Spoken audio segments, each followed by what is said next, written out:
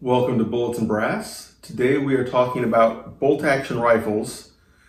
So this is a Remington 700. It is a short action. It is in 223, which is these little guys, and is magazine fed. This is one of the most common bolt-action rifles ever made. In this particular case, it's magazine fed, so external magazine.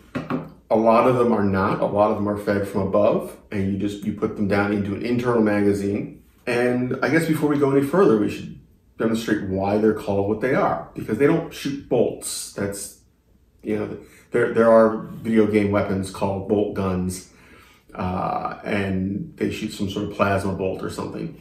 They're bolt actions because there's a bolt here, and that's what you manually operate. You've got your barrel. This portion right in here, from my finger to my finger, is the actual action. It is the receiver of the rifle, and they come in a variety of lengths. In terms of Remingtons, there are short and long. There have been Magnums, which were a little longer than the normal long. There have been rimfire versions, and still are, that are even shorter than short. Now, what that refers to is primarily this opening. This opening has to be big enough for the case to come back out of. Because when this is an empty case.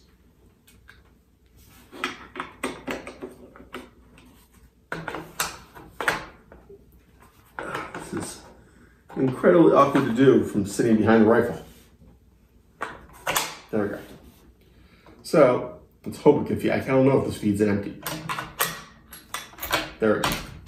So we've got an empty case in here. We'll pretend it just got fired.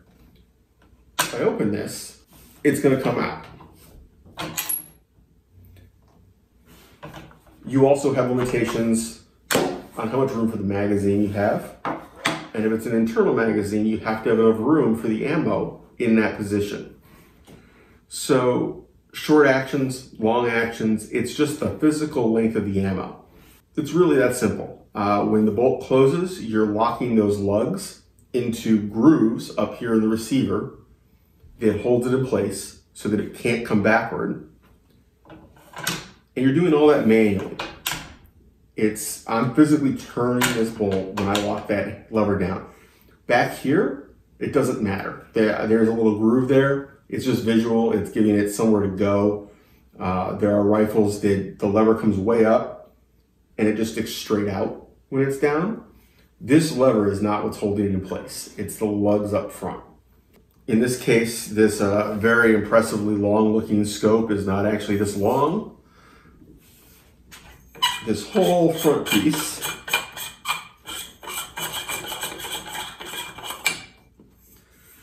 is actually a sunshade.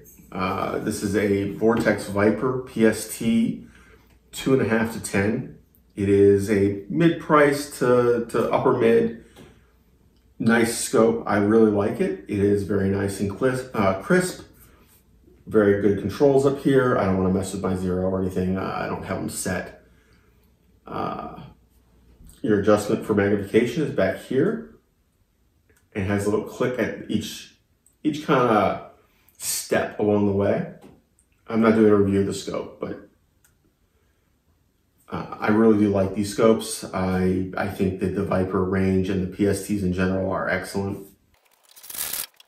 I will be doing a comparison between this scope and a Primary Arms Goldline 2 to 10 that I have coming, because this is basically the competition. There's a new version of this that's slightly better glass, and the Primary Arms is in the same price range and is supposedly very good. So that's a different video that will be coming along.